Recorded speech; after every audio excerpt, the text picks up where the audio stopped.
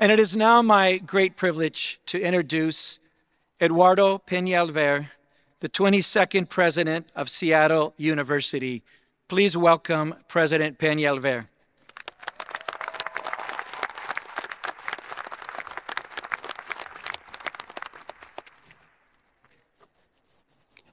Good morning. Let me begin by offering my heartfelt congratulations to our graduates, members of the class of 2023. Finishing college is no small feat, even in the best of times. During your time in college, you faced challenges and disruptions unlike any most of us have seen in our lifetimes. And despite the challenges, here you are today, and I congratulate you. But I have to, before I go on, I have to say, I know it's 11:40, which is like the middle of the night for undergraduates. So, class of 2023, congratulations. Come on, let me hear you. All right.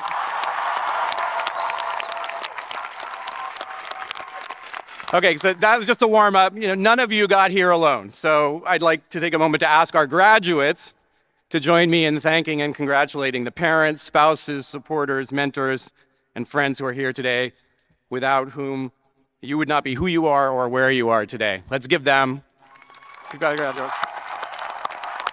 round of applause.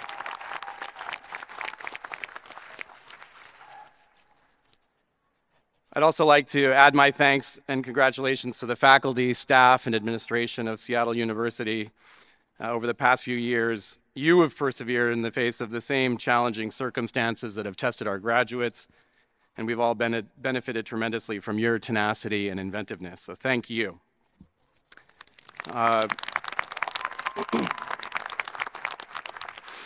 Seattle University aspires to be one of the most innovative and progressive Jesuit and Catholic universities in the world, a place where innovation meets humanity.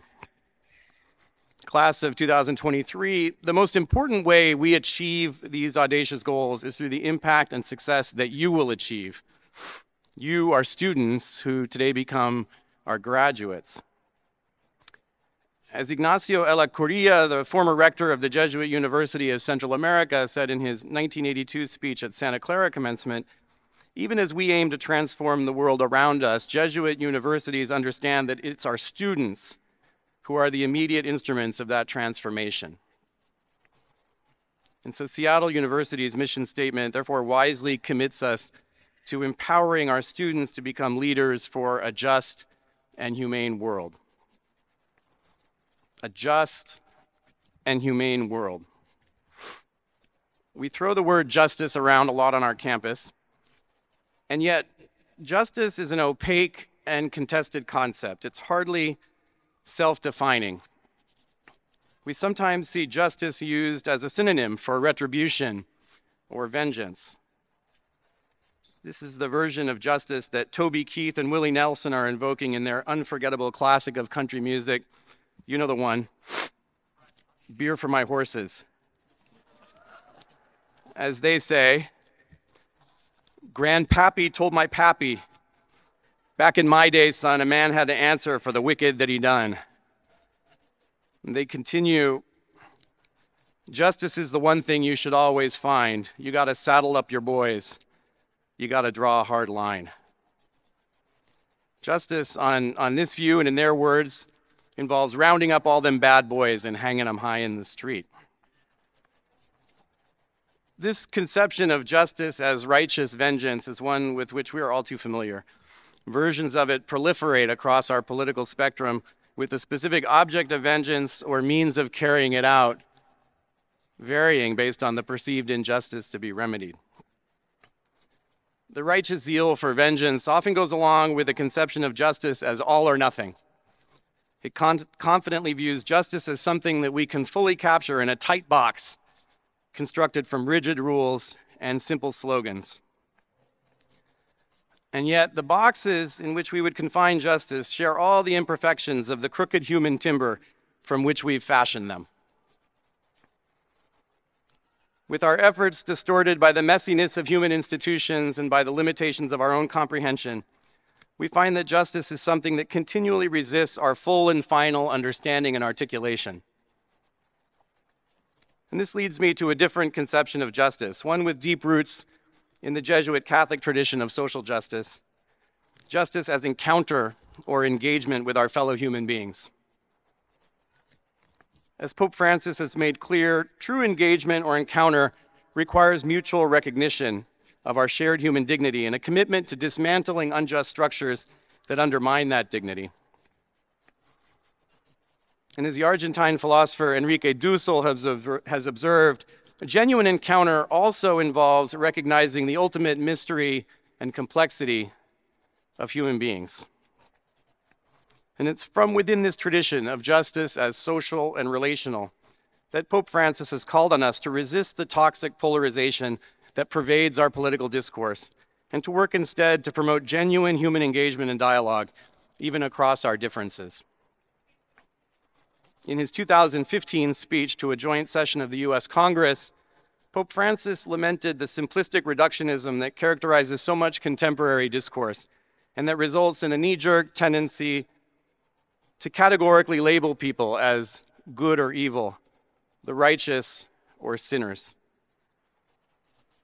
This tendency towards dualism lends itself to the dismissal of those with whom we find ourselves in disagreement as beyond redemption and unworthy of our engagement. Understanding justice through the lens of encounter and engagement challenges us to resist the urge to judge and dismiss those with whom we differ. It invites us to collaborate more broadly, to bring our best ideas about justice into conversation with the best ideas of others, testing them against the messy complexity of actual human situations. This relational conception of justice reminds us that we always have something to learn from our disagreements. It cautions us that our adversary today may be our colleague or ally tomorrow. And that recognition, in turn, encourages us to exhibit a degree of humility in asserting our conception of justice or in assessing its applicability to a particular situation. In seeking to empower leaders for a just and humane world, our hope at Seattle University is to be a place where true encounter is possible, a place where relationships across our many differences both enrich and challenge us. As you receive your degrees today, my hope for you is that your Seattle University education has taught you not to be dispensers of vengeance or the purveyors of facile slogans.